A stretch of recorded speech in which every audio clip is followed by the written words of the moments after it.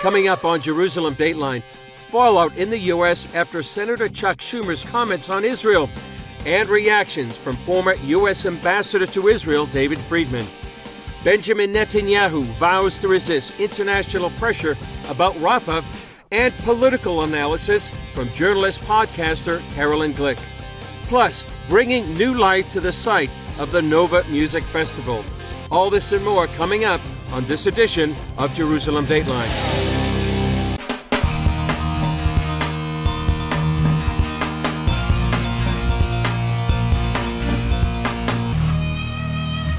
Hello and welcome to this edition of Jerusalem Dateline. I'm Chris Mitchell. Israeli leaders reacted to what some are calling an unprecedented call by Senate Majority Leader Chuck Schumer for new elections so Israelis can replace the coalition government of Israeli Prime Minister Benjamin Netanyahu. The comments came in the midst of the worst crisis the Jewish people have faced since the Holocaust.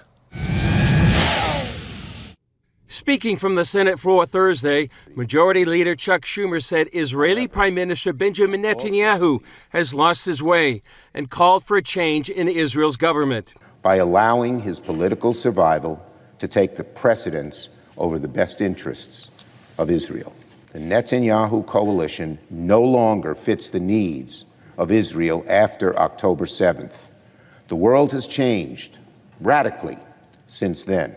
Schumer's speech comes as a growing number of Democrats are urging the Biden administration to step up public pressure on Israel to halt its war on Hamas. Schumer charges Netanyahu's coalition consists of far-right extremists who have been too willing to tolerate the toll of the war on civilians in Gaza. Israel cannot survive if it becomes a pariah. Netanyahu responded in a statement saying, Israel expects Schumer to refrain from undermining the Israeli government. Israel's ambassador to the U.S., Michael Herzog, wrote on X, Israel is a sovereign democracy. It is unhelpful, all the more so as Israel is at war against the genocidal terror organization Hamas, to comment on the political scene of a Democratic ally. Former Israeli Prime Minister Naftali Bennett said, we are an independent nation, not a banana republic. Israeli opposition leader Yair Lapid criticized Netanyahu, calling Schumer's speech proof that one by one Netanyahu is losing Israel's biggest supporters in the U.S. Schumer's speech is especially surprising because of his past support for Netanyahu. In 2015, he was one of a few Democrats who voted against President Barack Obama's Iran deal and didn't speak out against Netanyahu for his speech to Congress criticizing the deal. Moments after Schumer spoke, congressional Republican leaders slammed his comments. It's just plain wrong for an American leader to play such a divisive role in Israeli politics while our closest ally in the region is in an existential battle for its very survival. The Jewish state of Israel deserves an ally that acts like one. Israel is not a colony of America whose leaders serve at the pleasure of the party in power in Washington. Senator Lindsey Graham called it earth-shattering bad and said to Schumer, you've done a lot of damage, my friend, and you need to fix this.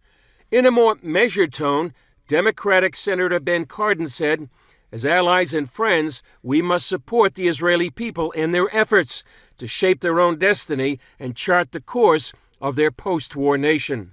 In the meantime, the military campaign to defeat Hamas hinges on Israel entering Rafah, the last stronghold of the terrorist group in Gaza. Despite enormous pressure from the U.S. and other nations, Netanyahu pledges Israel will go on. I will continue to repel the pressures and we will enter Rafah. We will complete the elimination of the remaining Hamas battalions and we will restore security and bring absolute victory to the people of Israel and the state of Israel. Undermining Israeli government. That's the charge Prime Minister Benjamin Netanyahu leveled at Senate Majority Leader Chuck Schumer after he called for new leadership in Israel. Former U.S. Ambassador to Israel David Friedman joined CBN President Gordon Robertson on the 700 Club to discuss this and other issues facing Israel. I think this was a very dark day, maybe historically dark day in the history of the relationship between the United States and Israel. It was a gut punch that Schumer leveled against Israel. Look, Benjamin Netanyahu is a political figure, and there'll be an election, one of these days, and he'll win or he'll lose, or maybe he won't run. That's all down the road. Right now, the people of Israel are standing with Benjamin Netanyahu because he's their leader in a time of war, and Schumer knows that. And to try to divide Israel, at this time when they're facing this existential battle where they're on the cusp of finally defeating this implacable foe in Hamas, as I think I agree with Lindsey Graham. I mean, Schumer did an enormous amount of damage. And you know what the crazy thing is? They want a ceasefire. They want a hostage deal. What Schumer did made it very unlikely that they will get either, because as Hamas sees America moving away from Israel, Hamas has no reason to compromise. They think they're going to win this war. And that's a terrible signal that Schumer sent to into the Middle East. Well, that's my main complaint against it, is that if you're on the other side, if you're the terrorist sitting in a tunnel, you literally are saying, all I have to do now is wait. And if I wait long enough, I'm going to win. Yeah, I mean, the point that Schumer made is, if Israel doesn't follow America's military directives, America's going to abandon Israel. America's going to use its leverage, its treasury, its money, its weaponry. It's going to withhold all that from Israel until Israel, cows to the sovereign. That's what the Schumer is saying. And so this is music to Hamas's ears. And by the way, it ought to terrify everybody, because if Hamas, is not eliminated, if Hamas survives this war intact, even with a couple of battalions, that's a template for terrorists all around the world to commit atrocities, to take hostages, and then to bargain for victory as the United States, softens on fighting. You saw yesterday that, we just gave another $10 billion to Iran. In the middle of this war, we're funding Iran with massive amounts of money. The policies here are maddening, and I just wish we could turn this around. Well, it seems like history is repeating again and again here, that, there's these outbursts of terrorist attacks, and then suddenly everybody wants to start talking peace and forcing Israel into a peace settlement, peace negotiations. It just seems to be a reward for terrorism. Not just to a peace negotiation, but to unilaterally impose upon Israel a Palestinian state. I mean, can you imagine? You have 80% of the Palestinians in Judea and Samaria that celebrated the October 7th attacks. Don't just support them, but celebrated them. And now, as the outcome, we're going to give these people a platform to continue their efforts to destroy Israel. I mean, it's completely upside down. And I think, one other point, which I think people need to understand, Netanyahu really does have the support of the Israeli people as a war leader. Whether they like him as a politician or not, this is not going to weaken Netanyahu. This is going to weaken America. It's actually going to do exactly the opposite of what Schumer is trying to accomplish. Well, I liken Netanyahu to Winston Churchill. He was the prime minister in wartime, and then after the war, they voted him out. So, we'll see what happens. I'm not making any predictions here. I do want to talk about what you just said about 80%, because I think a lot of people don't get this. I'm going to quote the Palestinian Center for Policy Survey and Research. They put out a survey December 13th, 23. Now, I hear that the Palestinian Center is actually, they're not cooking the books. They're not making up numbers like the Ministry of Health in Gaza, but they are saying 52% of Gazans, this is after October 7th, 85% of West Bank respondents, so this would be 72% of Palestinians overall, are voicing satisfaction with how Hamas is conducting the war, satisfaction with October 7th. Do you think anyone in the current administration understands they're actually rejoicing over October 7th and they want Hamas to lead them? Yeah, I think they may know that, but I don't think they care. I think what they care about are, 100,000 voters in Dearborn, Michigan, or maybe in Minnesota or someplace else that in a tough swing state have the capacity to alter the outcome of the election. That's all this is about.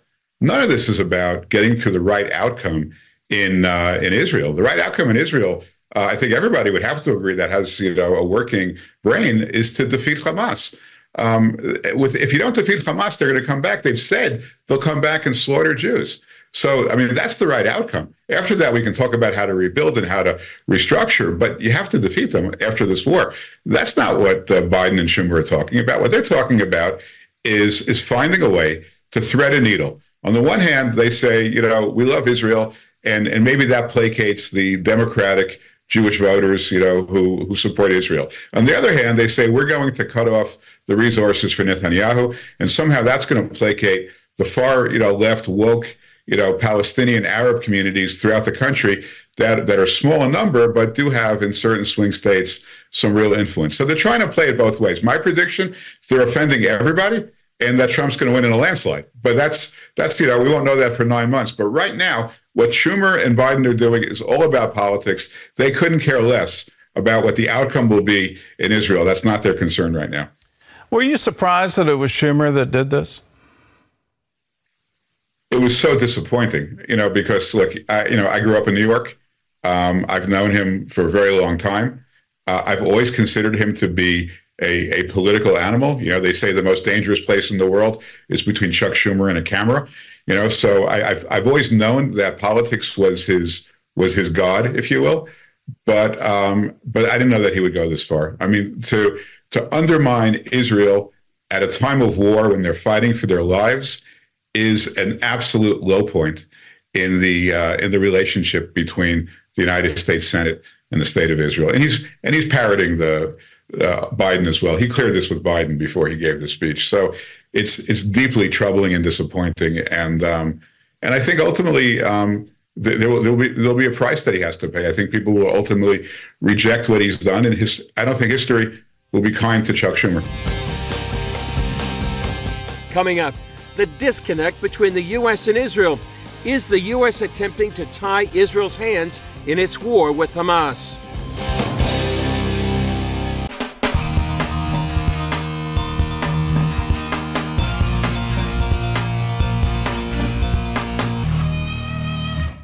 Israeli-American Carolyn Glick's political analysis can be seen in leading newspapers and journals around the world. She reported recently about the efforts by some in the U.S. government to present a narrative that the Netanyahu government is about to fall. We asked her about that and more. Carolyn Glick, great to be with you here on CBN News. There's a lot going on between Israel and the United States, the Biden administration and the Netanyahu government. How would you describe the state of U.S.-Israel relations right now? Well, I mean, again, if you look at the American people, then according to the polling that just came out a couple weeks ago from Harvard-Harris poll, 82% of Americans support Israel, 18% of Americans support Hamas, which is alarming in and of itself, but 82% of the American people support Israel. Unfortunately, that support is becoming increasingly unshared by the Biden administration, which seems a bit out of touch with popular sentiment in the United States, because what we've been seeing, particularly over the past several weeks and with increasing sort of velocity over the past several days, is that the Biden administration just wants this war to end. And when, I think it was George Orwell said the quickest way to end a war is to lose it. And that's what they want Israel to do, because they want this war over now. And, Israel still has work to do. We're in the middle of a war. I mean, we have the U.S. military academies, the head of their urban warfare center. He was on my podcast this week. His name is Professor John Spencer. He's a colonel in the U.S. military. And he said, look, Israel its success in this war is unmatched, both in terms of limiting civilian casualties and in terms of the complexity of the environment. General Petraeus said it as well the other day. So they're looking at this. No army, not the U.S. military in Iraq and Afghanistan, nowhere has ever fought the kind of urban warfare environment that Israel is fighting in. And we're doing spectacular work. It takes a long time. We have 450 miles of underground tunnels that are Hamas's military infrastructure, and we figured out a way to fight inside of the tunnels, something that no military has ever done. And here is the Biden administration saying, no, show's over. Yeah, it's true that you've conquered more of Gaza than we did of Mosul in a quarter of the time. But no, we've decided that you're losing and that you got to quit. And so that's a big problem. And what's more, you reported on your podcast something in the New York Magazine this week. What were you reporting, and why is that so alarming? It's amazing, actually. The Biden administration over the past several days, it started, I think, with Kamala Harris. Vice President Kamala Harris said that we draw a distinction between the Netanyahu government and the people of Israel, even though the people of Israel democratically elected the Netanyahu government and not only shares its war aims, but actually would like the war aims to be more expansive than just defeating Hamas militarily and politically and bringing home the hostages. There are a lot of people who think that we should be annexing large swaths of Gaza. That's not part of the war aims per se. But they're trying to draw a distinction. And so she said that, and then President Biden said something very similar, that Prime Minister Netanyahu doesn't have Israel's best interests at heart, or however you put it, but Biden does. And then the third thing is that this New York Magazine article came out, said that the U.S. government has, senior U.S. government officials have been meeting with an Israeli expert on how to overthrow the Israeli government, that they're trying to figure out how to do it. It was reported in the Wall Street Journal and the New York Times in a very clearly, deliberately synchronized leak that the U.S. intelligence agencies, all of them, have come to the conclusion that the Netanyahu government is likely to be overthrown very soon. And so, you don't have to be some sort of a political genius to understand that what they're saying is we want to overthrow our closest allied government in the Middle East and do it in the middle of an existential war for its own survival, which is an amazing thing. And we want to do it because we want this war to end, even though we know that ending the war now means that Hamas, a terrorist organization that's a member of the Iranian Axis, wins. Is part of the perhaps Biden administration's thinking is that we want the war to end because we want a two-state solution. Does that fit into their equation? In part, I mean, that's what they're pushing for. They want a total Palestinian victory in this war. They want to give the Palestinians, who overwhelmingly, I'm talking 3/4 of the Palestinians, support the massacre, the invasion and slaughter of Israelis, the rape of Israelis that the Palestinians carried out on October 7th. 3/4 of Palestinians think that was fabulous, that was the proudest day of their lives as Palestinians was October 7th, 2023, just to get a sense. And so the American government, the Biden administration, thinks that the thing to do in the face of that kind of onslaught, that genocidal onslaught that we suffered on October 7th, is to give those very people who support that a state, and a state not in suburban Washington, but in suburban Jerusalem. They want the Palestinian state to be in parts of Jerusalem, all of the cradle of Jewish civilization, Jerusalem, Judea, and Samaria, and Gaza. That's what they want. This is the single largest payoff for jihad in world history. They want to give them the land of Israel in exchange for the slaughter of 1,200 Israeli Jews and the capture of 246 hostages. So, I mean, this is not, when the Biden administration, they want to personalize it. They want to say this is just about Netanyahu, as if Netanyahu is some sort of implant from Mars, as opposed to the democratically elected prime minister of Israel. So, I think that Congress has to be looking at a lot of things. If we don't achieve the total victory that we seek, then, our days are numbered. All of Hamas is just one of many proxies that are arrayed and fighting against us by Iran. We had over 100 missiles shot into Israel today by Hezbollah, Iran's proxy in Lebanon. Right? I mean, we're facing a disaster. So if Israel doesn't achieve perfect victory, total victory, and we eradicate Hamas in Gaza, then we're inviting mass aggression from the north, from Hezbollah, from the east, from Iran's militia that are operating in Iraq and in Syria and even in Jordan that want to come in from our eastern border. So we're inviting invasion, a greater one, with more force than what we felt on October 7th. What we suffered there was a Holocaust. How can people hear you and listen to you and find you on your different platforms? Well, as you know, I'm always happy to be on your shows, but you can also watch me on the Carolyn Glick show, my podcast that comes out 3 times a week now during the war. So they can watch me there, and at JNS, where I'm the senior contributing editor, or my website, carolynglick.com, they can read all my stuff. Great. Great to be with you, Carolyn. Thanks so much. Thank you. God bless you. Up next, sending a message to the world, celebrating new life in the face of jihadist brutality.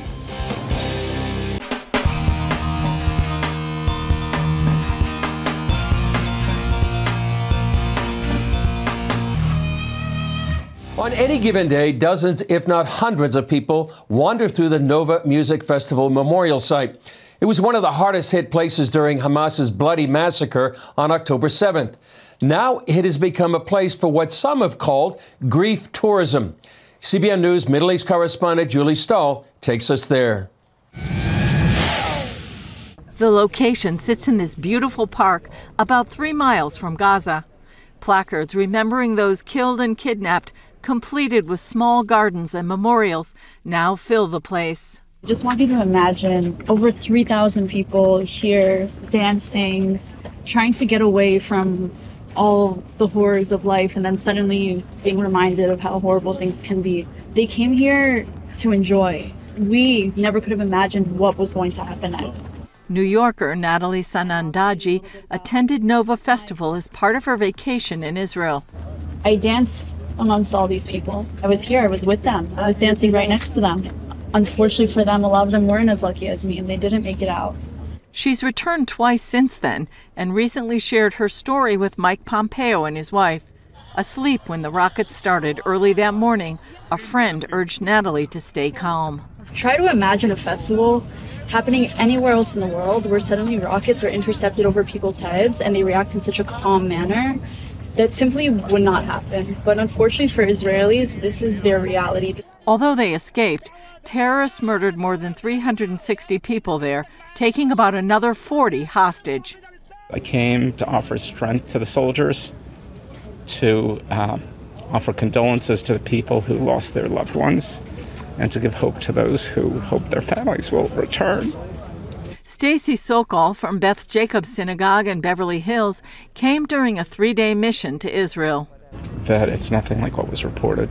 You don't get a sense of what was going on, of how the devastation, how bad it was. You know, they gloss over the Hamas killings. Police spokesman Dean Elsden said it took weeks to identify all the bodies. The monster is a compliment for the terrorists. Before my job, I worked in counterterrorism. I met Hamas face to face plenty of times.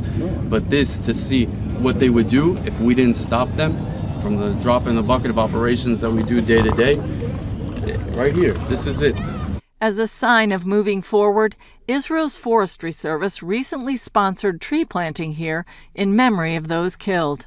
By the trees, we symbolize that the state of Israel is here to stay, and that's how we see it. And that's why we decide to celebrate life due to those horrific actions that were done here by Hamas, and to tell them, you can never break our spirit. We will keep on planting, we will keep on the life here in Israel. Julie Stahl, CBN News, Re'im Park, site of the Nova Music Festival, Southern Israel. Still ahead, beseeching the heavens in repentance and prayer at the site of the Nova Music Festival.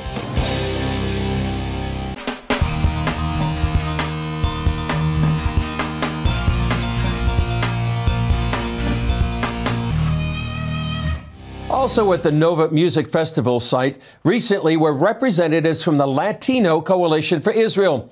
They not only toured the site, but offered prayers for repentance on behalf of the United States.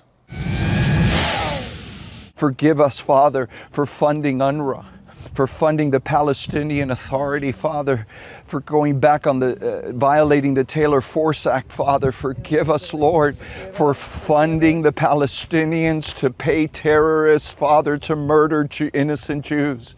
Father, the blood that has been shed on this land is on our hands, Father. We and our fathers and our people have sinned against you, Father. Father, we deserve judgment, but in the midst of judgment, remember mercy. Father, we cry out to the God of Israel today, have mercy upon our nation. Father, we pray for a spirit of repentance and conviction upon our leadership. Father, upon both parties, the Democrats and Republicans, Father, that we would realize, Father, there are people, innocent people, that because of our failed policy have been murdered, Father, have been tortured, and are still held hostage. We ask you to forgive us as a nation. Lord, not just what's happened in the last week or the last 6 months or the last 3 years, but Lord, what has happened over the last few decades. Lord, where we have pushed Israel to seek peace by giving up the land that you gave them. If you go to war in your land against an adversary that opposes you, you shall blow a teruah with the trumpets and be remembered before the Lord your God, and thus be saved from your enemies. Amen.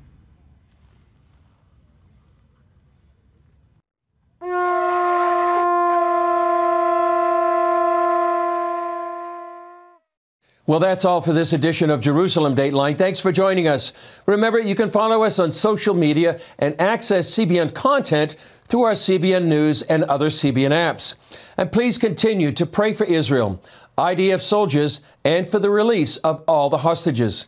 I'm Chris Mitchell. We'll see you next time on Jerusalem Dateline.